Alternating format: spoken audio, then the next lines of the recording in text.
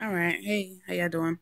I am back and this isn't my normal setup for my retightening videos, but I don't feel like setting all that stuff up, so I'm just gonna go off the cuff with the notes that I've taken. It's also not gonna be a very long video. This is my second retightening for my Sisterlocks, and let's get into it. So I got my retightening done on the 24th of January, which is last Thursday. It was supposed to be last Tuesday, but something came up and she had to reschedule. Cool, understandable, not a big problem, not a big deal. All right. For whatever reason, my retightenings have been 3 hours on the dot. Like, got there 5:30, left. Well, she did like the last one at like 8:30, 8:31, 8:32. So, I guess if that is any indication of how my retightenings are going to be, it's going to be fairly quick from my standpoint. You know, in my opinion, that's 3 hours is very quick for retightening. Consider some people's take 8 hours, some people's take 5, some people take whatever. And then for the $100 retightening fee, you get up to 4 hours for free. So good enough for me. All right. So that was my second retightening since having my Sisterlocks installed back in August. I still don't be listening. I still don't go when she tell me to go.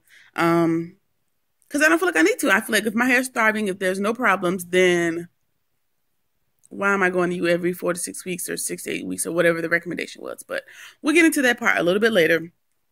So the first retightening that I had was on 30th of October. So again, that was 3 months.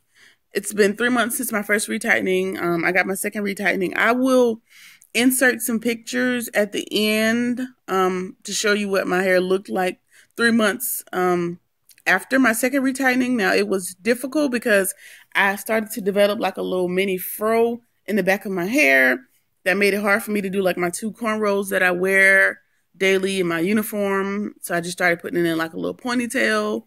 And my hair is also getting a little bit too long to wear down, which, you know, if it didn't curl up, it'd be way past regulation length for the military. Whatever. So, it was pretty painless. She only had to re-establish about 2 of them that came loose when I just got tired of braiding and banding my hair, and I just washed it regularly. So yeah, she also suggests that I use more of the Blue Dawn in order to rid myself of the buildup that is on the back row that I can't see. I don't know what she's talking about still, but she was saying like maybe diluting some Dawn, working it in there, rinsing it out, and doing it again and again and again until I feel like it's gone. So I guess that's something I still have to work on. Not really much I could do about that. I guess like maybe the fabrics in my clothes get caught in my hair, and when I'm washing my hair, I'm missing it. So I got to figure out a way to get that out. All right, move on.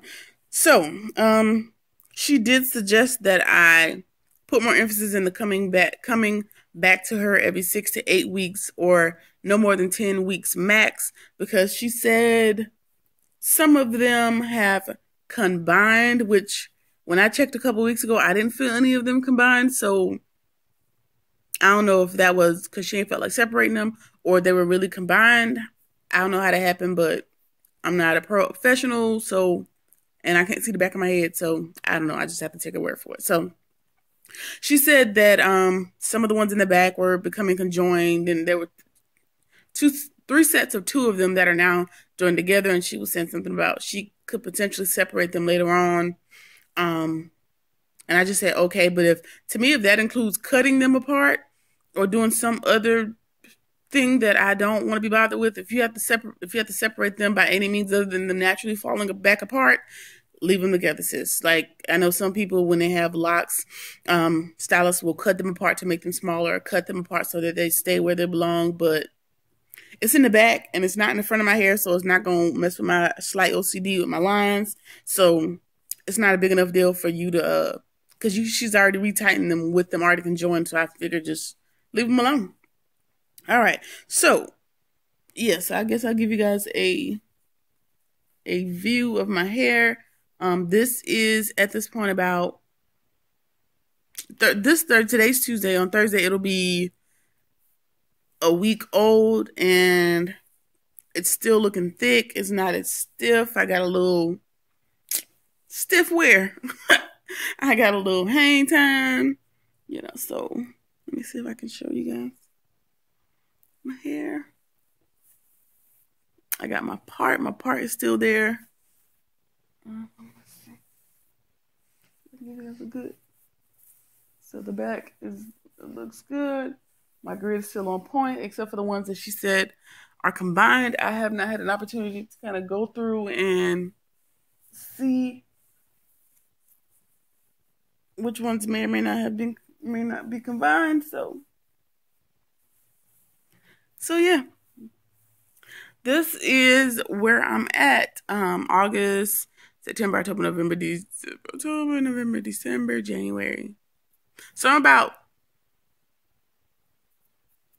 4 months installed, I think. Yeah. So I've had them about 4 months. I still love them. They don't give me a whole lot of problems. I'm a little bit lazy when it comes to keeping them up, but I wash them every couple weeks or as I feel like it. The only thing is that little mini fro that I started to get in the back of my hair. I think the back of my hair is a little bit thicker than the front. Also, like the hard variation from front to back annoys me. So most times I just create a bang and throw it in a ponytail or put it in 2 cornrows because this is consistent. Like this length is consistent. However, when you go from this front little bang piece here, oh, that looks dumb, to this starts the back of my hair, you see that there's a hard distinction there.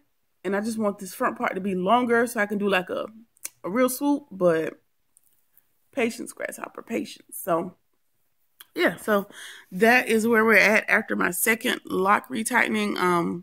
Please forgive me, I didn't feel like setting up the whole studio situation with the backdrop. Yeah, so that is where I'm at, and guess I'll check back in with another update. Probably 3 months from now when I decide to go back. I'm also going to force myself to start retightening, to learn how to retighten it between those 10-week intervals or whenever I decide to go back to her, so it's not such a task or so that they don't come apart, because I want them to, some of them are locked, some are not, so I want them to all be on the same playing field at some point. So that is it, and I will see you on the next Sisterlock video. Thanks.